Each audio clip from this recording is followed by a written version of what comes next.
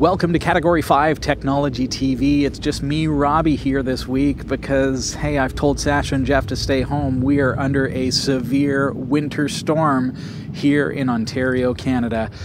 That guy who just drove by is really brave because they're telling us to stay off the roads. But I'm here this week, so we're going to do a show just kind of like old school style. It's just you and me. Tonight we're going to be looking at that NAS unit that I've been putting together, and we're going to see if we can actually create a little bit of a NAS system from an Odroid XU4. It's kind of cool because we're going to be able to save a lot of money, not just on the equipment itself, but also on the electricity moving forward. Stick around.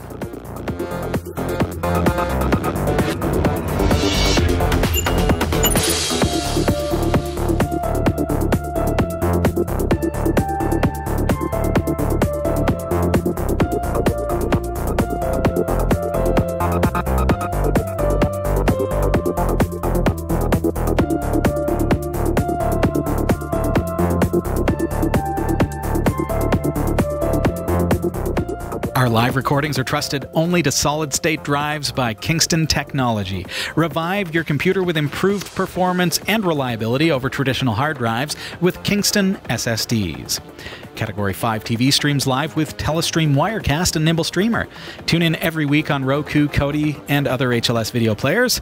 For local show times, visit category5.tv.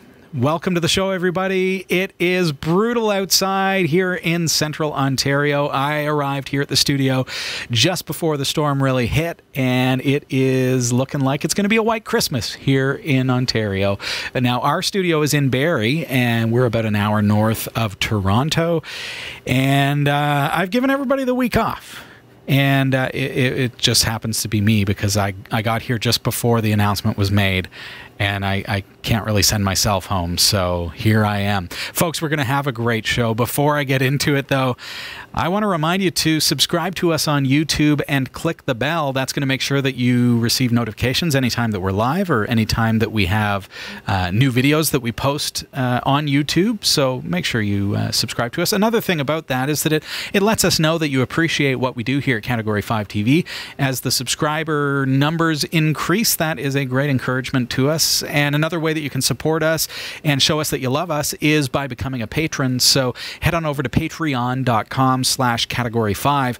That's a really cool way to support us by just throwing a little bit in the tip jar, and that gives you exclusive access to behind-the-scenes video, our vlog as well, and you also gain access to the live recordings each and every week. So what we take from the live show, we edit out all the bloopers and the behind-the-scenes and everything else before we post it publicly live. But by that point, we've already posted the live feed to the patrons. And as you know, anything that gets posted on the internet is there forever. There's no going back. So our patrons gain access to that indefinitely. So make sure that you if you want to support us, that's a great way to do it. Patreon.com/category5. Over the past couple of weeks, I and the team have been speaking about what we're going to call my NAS. Your NAS, my NAS, but cat5.tv/my NAS is where I'm going to put all the links for the products that we're going to be looking at. The discussion has been surrounding the decision, okay, well, do we go with USB 3.0 so that we can also gain the eSATA port, which is going to give us up to 6 gigabits per second, or do we go straight to USB 3.1 Rev 2, which theoretically can give us up to 10 gigabits per second. However, the one caveat about that is that the device that we're going to be connecting it to, which is an Odroid XU4 single board computer, is only capable of USB 3.0 with UASP. So that's going to be 5 gigabits per second. That's a lot of numbers to be thrown out at you. It's a lot of numbers for old Robbie to remember in this bald head of his, but it all makes sense to me. The decision was made, though, to go future ready and go with USB 3.1 Rev 2. So we're going to be able to access our NAS unit at 5 gigabits per second from the Odroid XU4. But keep in mind, Our connectivity to our NAS is going to be based on gigabit Ethernet anyways, because the Ethernet port on that board is 1,000 megabits per second or whatever. So even though I can communicate with the drives at 5 gigabits a second, the communication then to the XU4 is only going to be 1 gigabit a second. So the theoretical result of that is that the communication between the brains of our NAS is still going to be 5 times as fast as our actual throughput to and from that NAS unit itself. So I've got this this device at cat5.tv/my NAS, and let's get a quick look at it. Now I've put 2 drives in here, obviously not very stably. We'll work on that in just a second. This guy just fell right out. That's okay. Okay, so I've got 2 4-terabyte drives that I've just simply plugged into the backplane, because I was just kind of playing around with this just before the show to see how it operated. Well, I didn't even really turn it on. I just wanted to see that I could plug these drives in and see how they connect. So I have 2 4-terabyte drives from my old backup unit, and the idea behind this is I'm going to be able to use this device as basically just multiple drives connected to my computer. So this is a NAS well, not a NAS enclosure. This is a hard drive enclosure. There's a big difference when you're shopping around for these kinds of things, so keep this in mind. What I opted for is not a NAS unit. That's not what we want. We want a device that gives me access to these drives as external hard drives. So this has 4 SATA backplanes. The backplane will take up to 4 SATA drives. And with that, I'm going to see 4 new hard drives, just like as if I plugged in a USB external hard drive on my computer. That's the theory behind it. So there's no RAID happening here. There's no mirroring. There's nothing. It's just 4 drives connected to my Linux machine, the XU4. So then using the amazing software that comes with Linux, I'm going to be able to, because Linux is like the server OS, right? We're going to learn this week, and we've learned from the top 500 that Linux is where it's at for servers. So because they're going to be showing up as 4 individual SATA external hard drives, I can do whatever I want with them. So we're going to play around with mirroring, creating arrays. We're going to be checking out all the various things that we can do. But this device will take up to 4 drives. So we can decide how we want to segment the data across those 4 drives. I've just got 2 drives for the sake of the demonstration today. And this is what it looks like. So there we have it. And it's just simply a very basic SATA backplane that gives me access to these drives. So as far as the mounting goes, there's no drive trays or anything like that. There are these little plastic guys that are going to go on the front of the drive, which just gives it a little bit more pressure to push it into the backplane. So these just go in like this. Drive number 1. And that squeezes right into the backplane. Drive number 2, both 4 terabytes, just because these are pulls from my old backup. Let's see here. You can see that better than I can. And there we go. Straight in there. And then this guy here is just going to go right on top.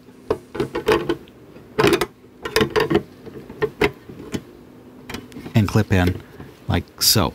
I think I've almost got that. It clips in anyways. And then you close the door and you're good to go. So should we fire it up and just kind of see how this is going to show up on our computer? I've got my laptop here, and what I'm going to do is let's zoom in first of all and do a ls/dev/sd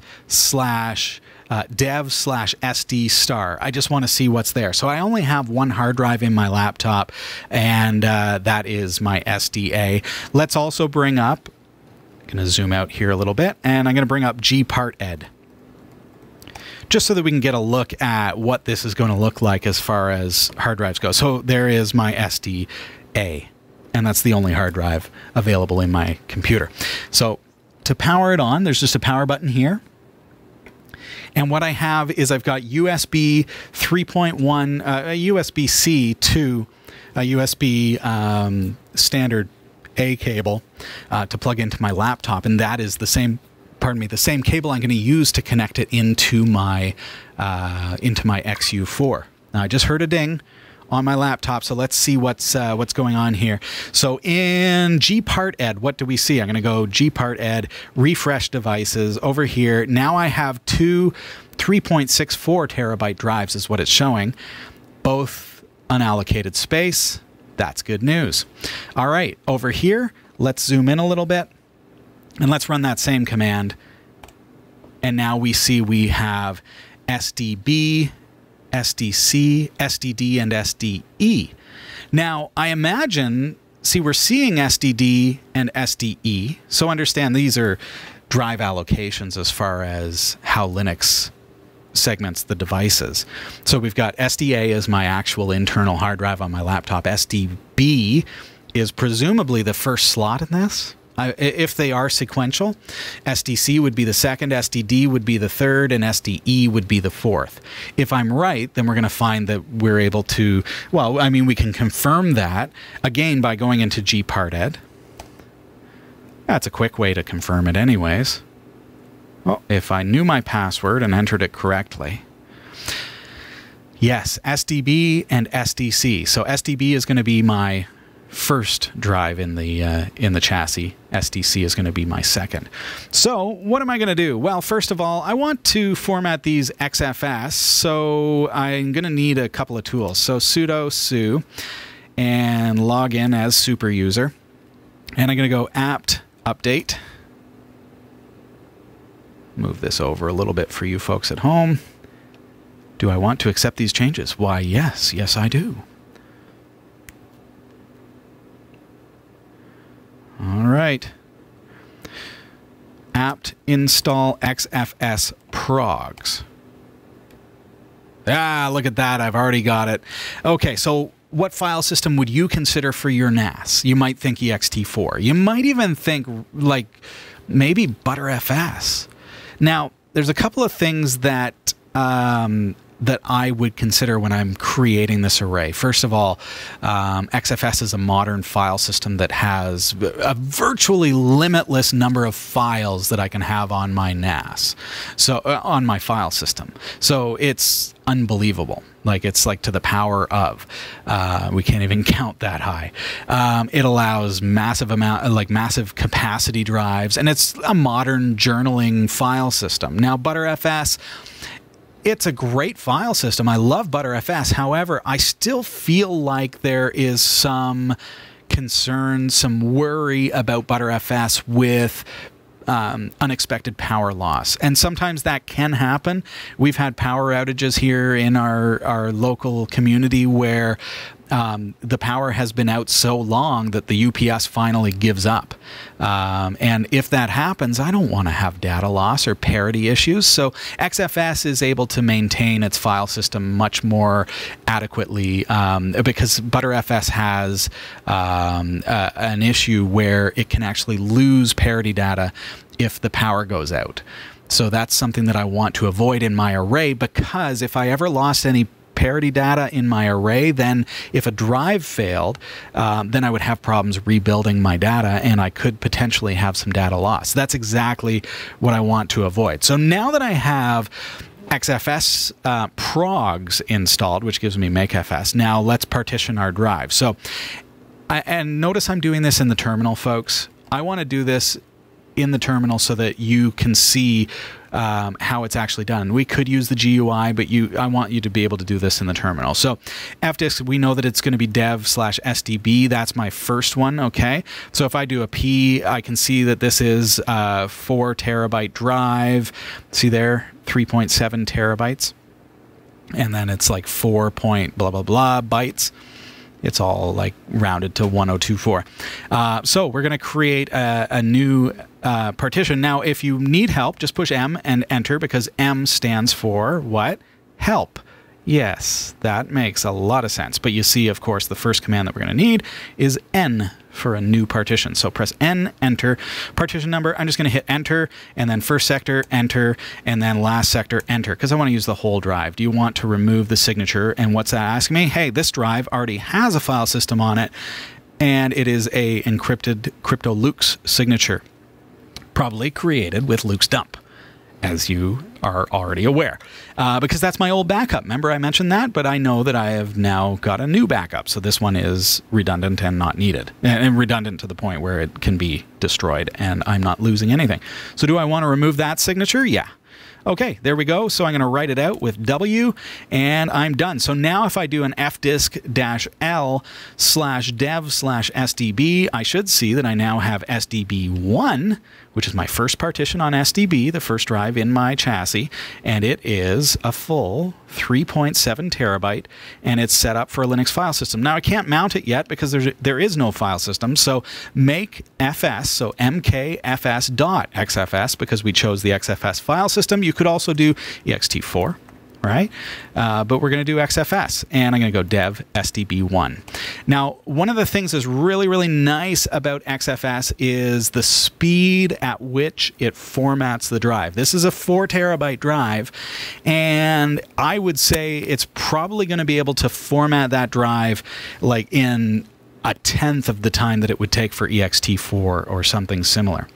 So far, I have one drive that is formatting XFS. I've partitioned it. It has a full 4 terabyte partition, we'll say 3.7 terabytes, and I'm formatting it with XFS using the Linux terminal. So this could be my, and part of why I want to show you this in the terminal is because this could be my XU4, which I could be SSH'd into, and this could be connected to the external USB. That's already finished formatting, 4 terabytes. Can you believe that? Done. So now I could actually mount that. So if I created a mount point, so let's go /MNT, let's make a mount point, make dir in MNT. I'm going to call this, I'll just call it SDB1 just for fun, because it's easy to understand what that means. And I think when I was learning Linux as a rookie Linux user, I think mount points were something that really confused me. And so if you've never worked with mount points before in the terminal, or you're not sure how this works, feel free to ask questions, but I'll do my best to explain it. Linux works a lot different than, say, Windows. Windows uses, like, when you plug in a drive, it's like your C drive, it's your D drive, it's your E drive, and so on. Now, Linux, you can plug in 10 drives, and none of them have a drive letter. They can just be, like, one of them can be your boot, and one of them can be your root, and one of them can be your home folders, one of them can be your backup, and they're all connected through the file system structure. So in this case, I'm going to be putting that one drive on /MNT/SDB1, because I created a mount point, aka a folder, at that point. But where it can get confusing is when I first started learning this stuff, I would go into SDB1 now that I've created this folder, and I might put some files there, but then I wouldn't even realize that the drive is not currently mounted. So any files that I put there are in fact going on my SDA, right? The built-in hard drive on my laptop, because I have not yet connected this drive to that mount point. So the way that I'm going to do that, and there are ways to permanently do that, but to temporarily do that, just to test, I'm going to go mount /dev/SDB1, because we know that that's our first partition on that drive, which we formatted XFS.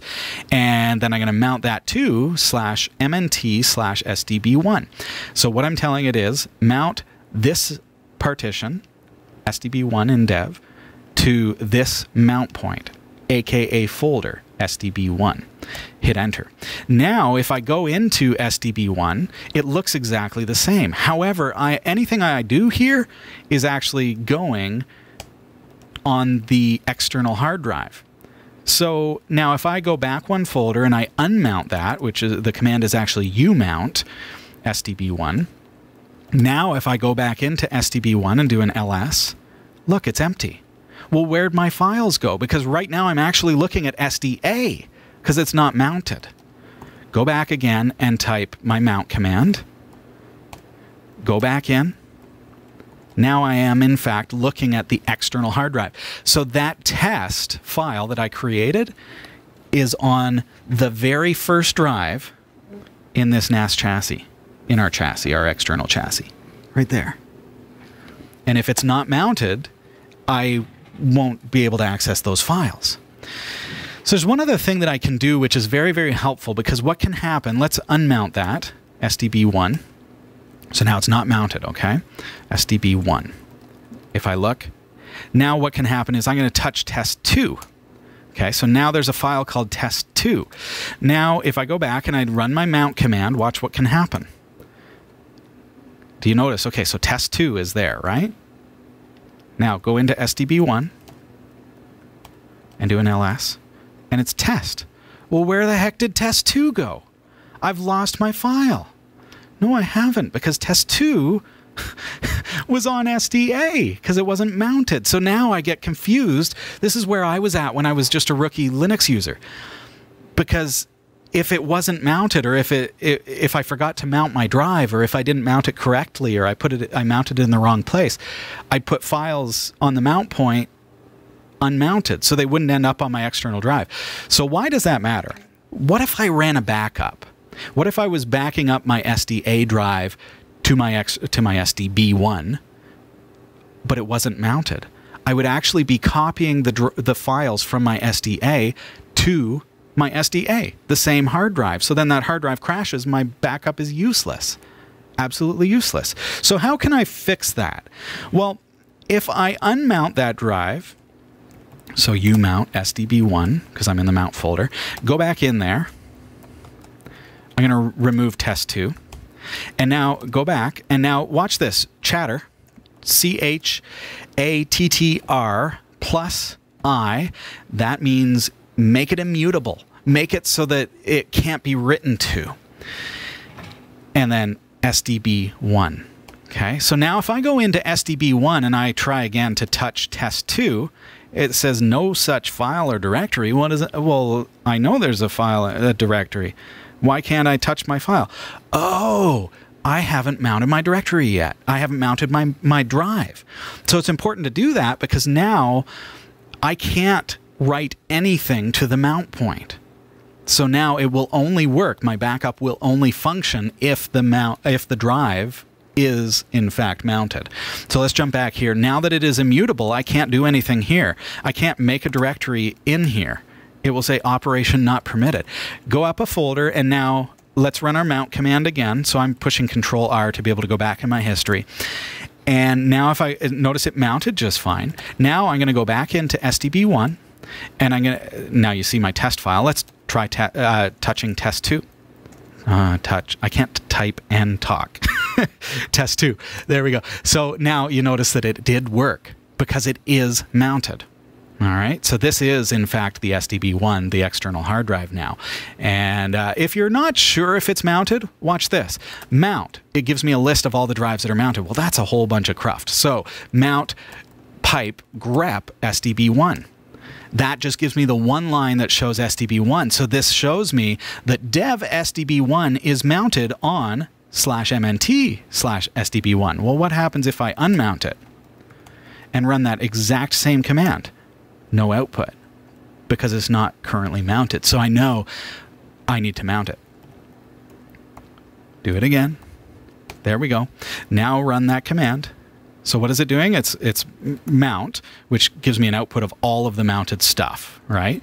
But then I'm grepping, which is basically the Linux equivalent of, hey, search that output for this, SDB1, and hit enter. And that could be anything. I could search for dev, and it will give me everything that contains the word dev. Well, no, I don't need that. I just want SDB1. And that gives me, and it's a little bit cluttered when I have it like that, but there you go. So you can see that I have dev SDB1 on MNT/SDB1, and the type is XFS. That's my file system, and it's ready to go. So I have my first drive ready to go in my NAS. Second drive is going to be exactly the same, except we know that it is my SDC. So I'm going to go through those same steps in order to create that. Now, because this is not a RAID unit, I can put in 4 terabyte drives. I got my 2 4 terabyte drives. I can also put in a 1 terabyte in addition to that. And I can put in a 500 gig. So I can use a mix of drives, and each one is going to show up as STB, SDC, SDE, D, and E.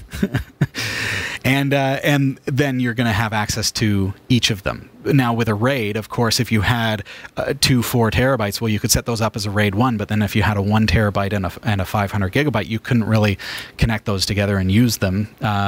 What we're going to be doing over the course of this series is we're going to be demonstrating how we can actually use this unit, or a unit similar to this, in order to create arrays using Linux tools that will allow me to intermix drives, to be able to create redundancy. We're going to be creating all kinds of really cool stuff so that you can understand the underlying file system idiosyncrasies. And I think even tonight you may have learned a couple of things. Please comment below. Let me know what you did learn here, and if anything is of particular interest that I've spoke on tonight. And through the course of the series, we're going to be learning all kinds of things like that. The little trinkets behind the UI that we're used to. Like, we may install like an interface on our NAS unit, and all we ever see is the web interface. Well, we're going to be working under the hood so that we understand how it all works and keeping our data safe. So that's pretty cool. Hey, we've got to take a really quick break. I'll be right back. Stick around.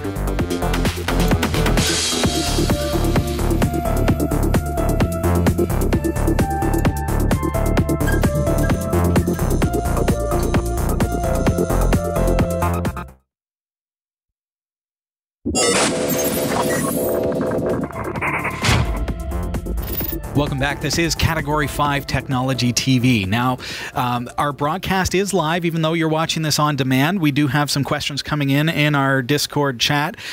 First question comes from Marshman asking, okay, how is my laptop that I'm demonstrating on connected to the NAS? Now, I mentioned it at the top of the show, but you may not have caught it.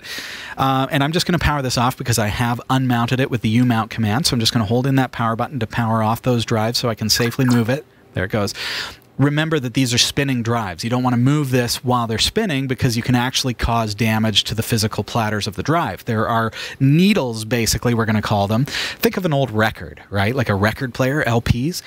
You've got heads that hover on a very small cushion of air over top of very sensitive magnetic platters.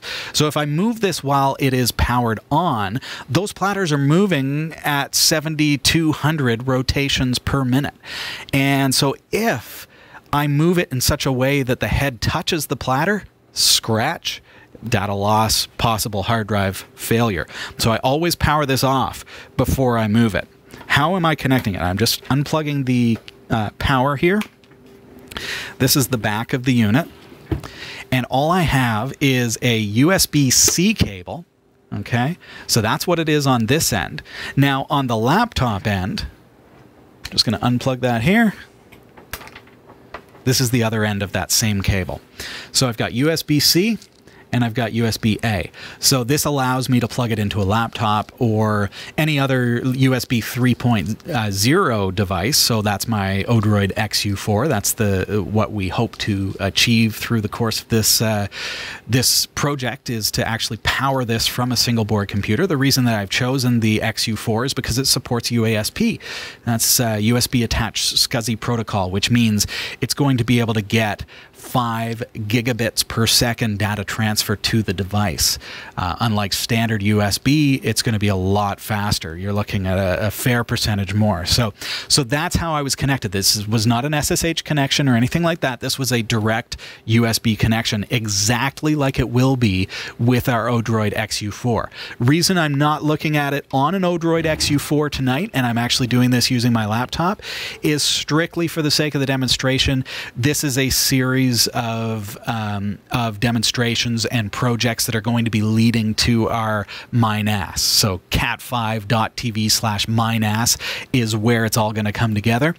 But the XU4 is going to be one of the steps in the process of creating this unit. But I wanted to show you the kind of underlying way that we're going to be setting things up. And I want you to learn how some of these these little Linux commands work in the terminal as well, because everything's going to be done in the terminal. Any other questions for us? BP9, you're very welcome. The foo calling this DAS. Yes, right now in this instance, this is direct attached storage. The idea is that we're going to be taking this DAS unit and turning it into a pseudo NAS or backup system using an XU4. So the XU4 is going to become the brains of this, and then I'm going to be able to access it as network attached storage. So I'm not going to have to plug it into my laptop. No, I'm going to be able to access it through Wi-Fi, through Ethernet, and those kinds of things. Did I miss any other questions? Now, I'm watching the chat room on my phone, and so the screen is comparatively small, and things do tend to kind of fly by the screen. So if there are any other questions about the project or what I'm teaching here tonight, I'm wide open. Great to see everybody here, and appreciate you being here. I think that was really the main question. BP9, yeah, okay, so you get it now. Wondering how I was able to connect directly to the NAS unit, because it's not a NAS, and exactly like the foo says, it's direct attached storage in this instance. That's all going to be changing though. And if you're not familiar with an XU4, Odroid XU4, it is a microcomputer. So think of a Raspberry Pi as a very, very small computer. Fits in my pocket right here.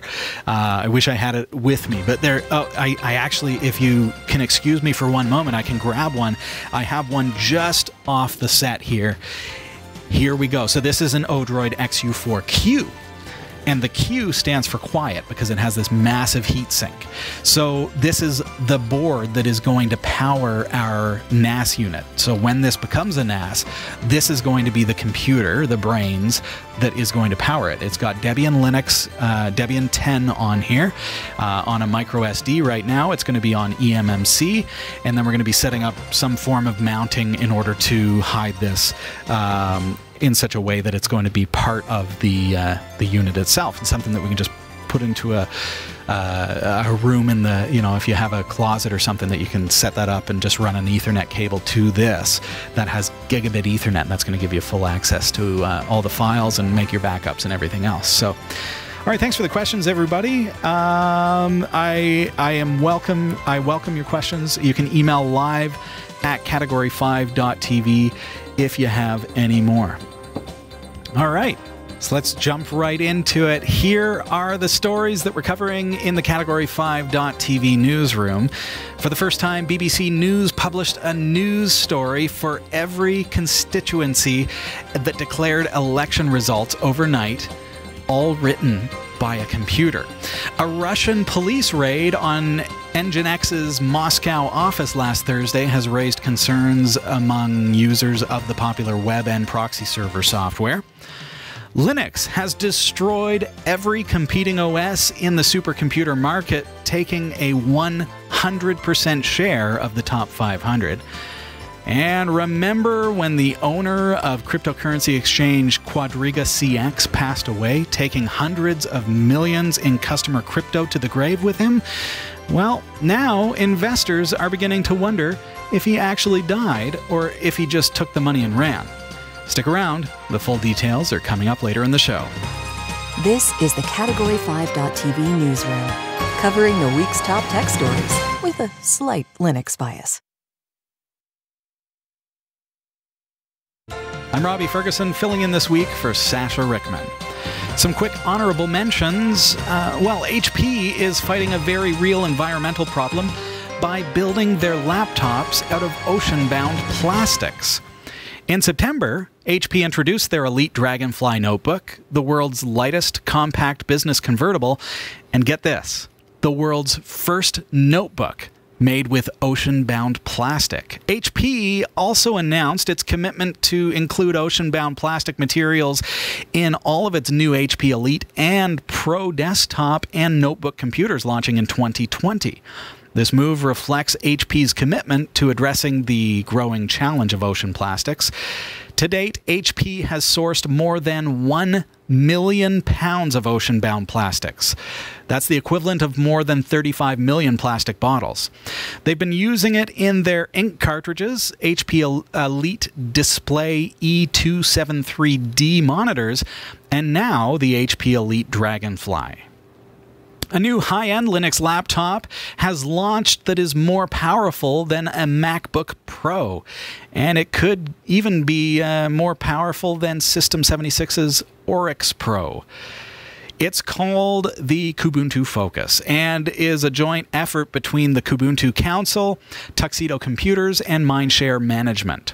The target audience for the Kubuntu Focus is users who find the MacBook Pro too limiting in power and compatibility with Linux.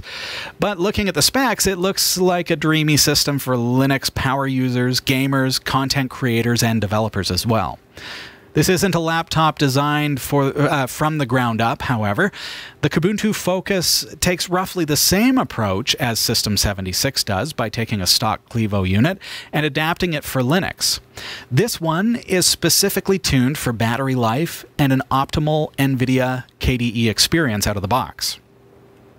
Now, quick specs look like this. A Core i7-9750H 4.5 gigahertz turbo processor. Keep in mind, this is a laptop. A GTX 2060 GPU with 6 gigabytes of onboard RAM, 32 gigabytes of system RAM, 1 terabyte NVMe storage, and a 16.1 1080p Full HD IPS display with a matte finish. All this will come in for less than the price of a MacBook Pro, with the estimated sale price at about $2,400. Now let's get into the top stories that we're following this week in what the BBC says is their biggest test of machine-generated journalism so far. BBC News published a news story for every constituency that declared election results overnight, all written by a computer. Each of nearly 700 articles, most in English but 40 of them in Welsh, was checked by a human editor before publication. Now, the head of the project said that the tech was designed to enhance the service provided, not to replace human reporters. Robert Mackenzie, editor of BBC News Labs, says, "This is about doing journalism that we cannot do with human beings at the moment." Using machine assistance, they were able to generate a story for every single constituency that declared during last week's general election. Now, which they say would not have been even possible with human reporters. Several news organizations are testing automated journalism as a way of covering data-driven stories more efficiently. The technology can quickly produce stories focused on numbers, such as, say, football scores, company financial reports, and general election results, obviously. Now, Mr. Mackenzie said that the articles reflected a BBC style because the choice of phrases could in fact be programmed in advance by BBC writers. He said, quote, "As a journalist, you try to think of every conceivable permutation of a story in advance. Then you write a template. Now, the machine selects particular phrases or particular words in response to precise pieces of data. So you can write everything, if you want to, in house style," he says. He goes on to clarify this clearly only works on stories that are grounded in data. It is not a technology that allows you to do any kind of analysis. How interesting is that? So it makes sense.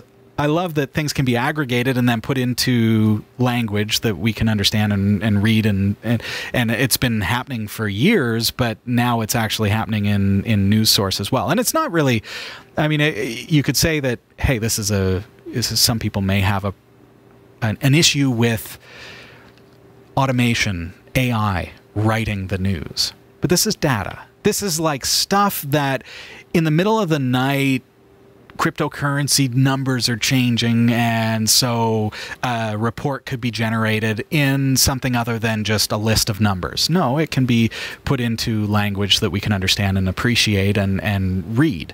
at our convenience. So I think it can be a really good thing, and I do appreciate that the BBC is saying that this is something that is meant to augment their current reporting. So it's not something that's going to put people out of work. No, it's something that's going to give them additional content that they don't have to actually sit down and write. They can just proofread it and make sure it's good and then push the A-OK go. What do you think? Let us know your comments below. A Russian police raid on NGINX's Moscow office last Thursday has raised concerns among users of the popular web and proxy server software. Several employees, including chief developer Igor Siov, we'll just say Igor, and co-founder Maxim, I'm just going to leave it at that. They were interviewed by police over a criminal copyright infringement complaint. Now, get this, the raid arrived a week after Russian search engine and internet firm Rambler, who was the former employer of one of those aforementioned, they claimed full ownership of the NGINX code. In addition, Rambler Internet Holdings is requesting the equivalent of about $810,000 US. NGINX, a firm created in 2011 to provide support for users of the open source web server software of the same name, was bought by US firm F5 Networks for $670 million back in March. NGINX was first released, as far as the software goes, in 2004. Around a third of the web's servers in the world use NGINX, often as a load balancer. Even if Rambler can prove their case against NGINX, F5 wants to calm fears about future support and product development by reminding its users that master software builds of its open source software are stored outside of Russia. How scary is that? So if what they're saying is true, so the claim is that this guy worked at Rambler, and while he was working there, presumably on company time, was developing NGINX, and so now they're saying, hey, that's our software. He was on company time. That's a scary thing. And what does that mean for the world of open source? Because NGINX is huge. In the top 3. Like Apache's in there. I don't know who the number 2 is. Can't be IIS. That'd just be wrong. But we'll just say NGINX is in the top 3. Interesting thing about Rambler is that it seems like they are going after a lot of individuals and companies right now. I don't know if their legal department has changed or if they've just said, hey, let's look at ways to bring income out of other things. Like they're suing Twitch right now. So Twitch, the online gaming community that broadcasts video, used to be Justin.tv. Rambler is suing them because of users using the Twitch service to rebroadcast football games and things like that illegally. Well, Twitch says it's not really our fault. Like, we offer the platform. We have the policies in place that say you're not allowed to do that. If someone does, though, it's not like we have people policing it. If we knew about it, if you had have come to us, if Rambler had have come to us, we would have shut it down. So in as retroactive as this is to try to sue us over this, like they're actually trying to have Twitch blocked in Russia. Like they're doing all kinds of stuff. And here, NGINX, one of the top 3 web server softwares in the world, and it's open source software, is under attack severely, rated, and who knows what's going to happen next. So we're going to keep eyes on that and find out over the course of the next couple of weeks what is going to be happening with NGINX. Now, we've got to take a really quick break. The Crypto Corner and more of this week's top tech stories are going to be coming right up, so don't go anywhere.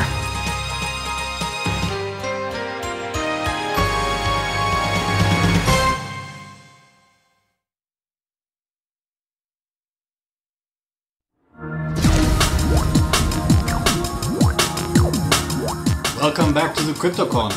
This week has been brutal. market cap went down from 200 billion to now around 175 billion. Bitcoin dropped around 10%, other coins dropped 15, 16%. It's been hard. Some of you will be celebrating, some of you will be sad. Those that are celebrating see the opportunity to buy more of their coins, and those that are sad are thinking of leaving this community. Now, what advice can I give you here? Because I've been through this here many times. And my advice is very simple, is when you form your opinion, just listen to a group of people. So don't listen to one single person, listen to a group of people and form your opinion that way. And why? Because this industry is not regulated. So it's an international market, and therefore there are many experts. Everybody can be an expert here. In the traditional industry, like stocks, for example, there are experts that only do, for example, forecasting 24 hours a day, 7 days a week. It's a local thing, it's regulated, not the crypto industry. So be careful, take your decisions very carefully, and as I recommend, listen to a multitude of experts, not to only one person. So what else has happened this week? One thing, Mongolia, they are now implementing the possibility to purchase or to pay the taxi fare with a stablecoin, which is great. I mean, on an international basis, it's small, but it's great news for our industry. Then the European Central Bank, Christine Lagarde, started talking in a press conference about the future of cryptocurrencies within the ECB, and they're building a task force which goes in line with what Italy is doing and Sweden is doing, and Lithuania is issuing crypto collectibles. So all good news around that area. Something that I found interesting is also Ripple now has over 450 employees. So it's a substantial size, and I thought that was worth mentioning. And last but not least, in the case of Quadriga, the lawyers are now pushing towards physical evidence that the owner has passed away. So that's going to be interesting, and in this channel we're going to continue reporting about that. What's the subject of the week? Subject of the week is going to be mining. There is one website which is called whattomine.com, where you can calculate how much profit you're going to make if you select one or the other coin and you start mining that coin. I do recommend that you try to mine something. Just select any coin. Use your Raspberry Pi for this year. It's a great experience. You learn a lot about how a cryptocurrency or blockchain technology really works. And if you select it carefully, you also will make some money. Don't focus on the real big ones like Ethereum or Bitcoin, because from my point of view, that you don't have any chance, you don't learn a lot. Take those that are really small and that support, for example, a Raspberry Pi or a CPU, and you will learn a lot. So it's just because we're technology focused here, it's something that I do recommend. And that's from me. So I wish you a great week, and I'm looking forward to see you soon. Thank you for watching. Thank you, Robert. Just a reminder to our community that we're not giving financial advice here. We're just sharing what's happening in the cryptocurrency market. It's clear that Linux is ruling the world of supercomputers, as the latest from Top 500 reports that Linux is now the operating system of choice on all of the fastest 500 supercomputers in the world. Top 500 is an independent project that was launched in 1993 to benchmark supercomputers. It publishes the details of the top 500 fastest supercomputers known to them twice per year. On their website, you can filter the list based on various criteria, such as country, operating system, vendor, and so on. Now, 20 years back, most of the supercomputers in the world ran the closed-source Unix operating system. But eventually, Linux took the lead and became the preferred choice. Supercomputers are specific devices built for specific purposes. This requires a custom operating system optimized for those specific needs. So the fact that Linux is open source and easily modified to suit the individual supercomputer needs is likely why it's the only choice. Out of the top 10 fastest supercomputers in the world, USA has 5, China has 2, while Japan, Germany, and Switzerland have one each. No surprise. I feel like Windows used to be on that list. It totally makes sense, though, that open source is like, absolutely. I've never really given that much thought. But the fact that, say, Windows Server operating system is a closed-sourced OS, as is Mac OS, well, it makes sense that I would, as a developer, as a creator of a supercomputer, I'd want something that I can customize. And, of course, they're going for the fastest. They want the best speeds. And how do we get to be the fastest? Custom compiled software. It has to be compiled on that architecture, on that hardware. That's what's so cool about Linux. I mean, that's what's so appealing about, say, Gentoo or even Arch Linux in the world of Linux for power users, because you can compile the entire operating system on the specific hardware that you're going to be running it on. So you're going to get the absolutely optimal speed out of that system, presumably, because it's going to be compiled specifically for the architecture and hardware that you have. That's cool. 100%. 100%. Yes. In late January, the wife of cryptocurrency exchange founder testified that her husband inadvertently took at least $137 million of customer assets to the grave when he died without giving anyone the password to his encrypted laptop. Now, just a moment ago, we heard from Robert on the Crypto Corner about this, and we're just going to go into more details. Now, see, what's happened is that outraged investors want to exhume the founder's body to make sure that he's actually dead. So this is news all around. It's not just cryptocurrency news. This is a whole shift and a whole new way that it never even crossed my mind that this could be a scam. And now it's like, could it be a scam? Just to kind of remind us what happened. So back in February 2019, the wife of Jerry Cotton, the founder of Quadriga CX cryptocurrency exchange, submitted an affidavit stating that he died suddenly while vacationing in India at the age of just 30. The cause? Complications of Crohn's disease, a bowel condition that is in fact rarely fatal. At the time, Quadriga CX lost control of at least $137 million in its customer assets because it was stored on a laptop that, according to the widow's affidavit, only Cotton knew the password to. His widow, Jennifer Robertson, said that the laptop stored his cold wallet. Now, that's a digital wallet that's not connected to the internet. And it contained the digital currency belonging to customers of the exchange. According to Robertson, after attempts to guess his password, she went on to hire experts to attempt to decrypt the laptop, but they too failed. One expert even profiled Cotton in an attempt to hack the computer, but that attempt also came up with nothing. On Tuesday, the New York Times reported that the amount of the exchange clients were unable, the amount that they were unable to access is now, in fact, calculated to be $250 million. Meanwhile, law enforcement officials in both Canada, where Quadriga CX is located, and in the United States are investigating potential wrongdoing, and investors are clamoring for proof that Cotton is actually dead.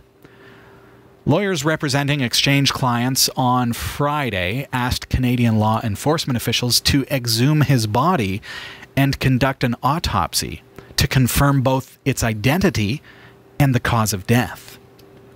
According to a report from an auditing firm hired by the Supreme Court of Nova Scotia, Quadriga CX has transferred, quote, significant volumes of cryptocurrency, unquote, into personal accounts held by Cotton on other exchanges.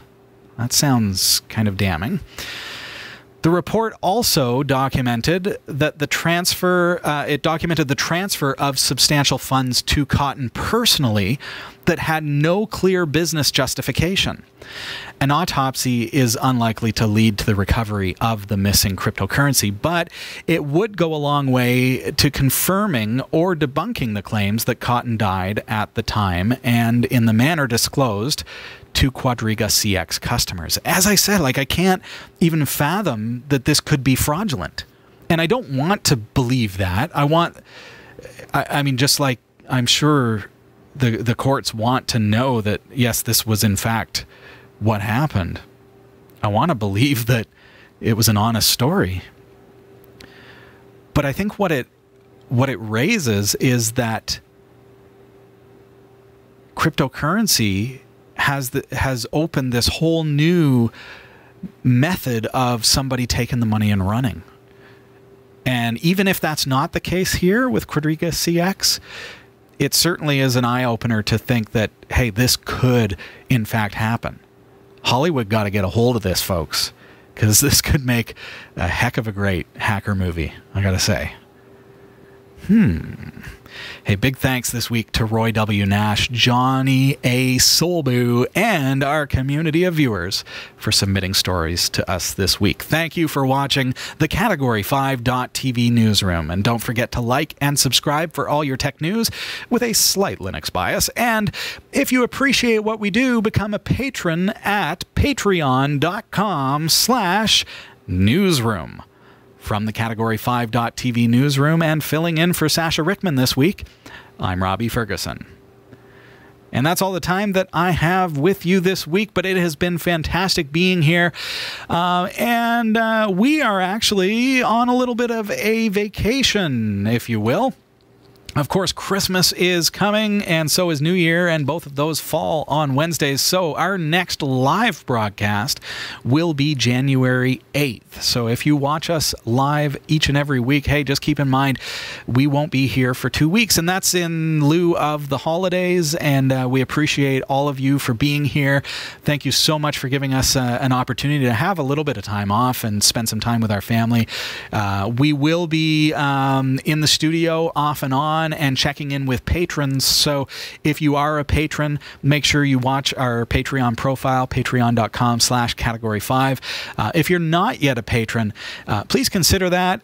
It's a great way to support Category 5 Technology TV and everything that we do. It is, again, patreon.com/category5. And by doing that, you will be able to participate in anything that happens over the holidays, as we will be posting vlogs and behind-the-scenes videos as we do some things around here in preparation for what we believe is going to be a very powerful year for Category 5 Technology TV. Our very first show, January 8th, is going to be huge. You don't want to miss it.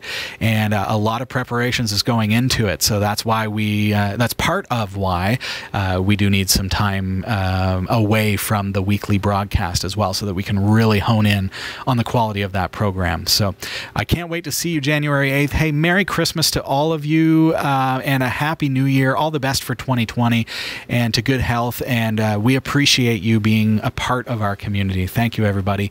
And on behalf of everybody who's involved with Category 5 TV, I know it was a bit of a surprise that it was going to be just me flying solo this week, just due to weather here in Barrie, Ontario. But on behalf of our staff here at Category 5 TV, just want to thank you for being a part of the show in 2019. It's been a great year, and we are so excited about all that's to come. Thanks, everybody. Take care. All the best.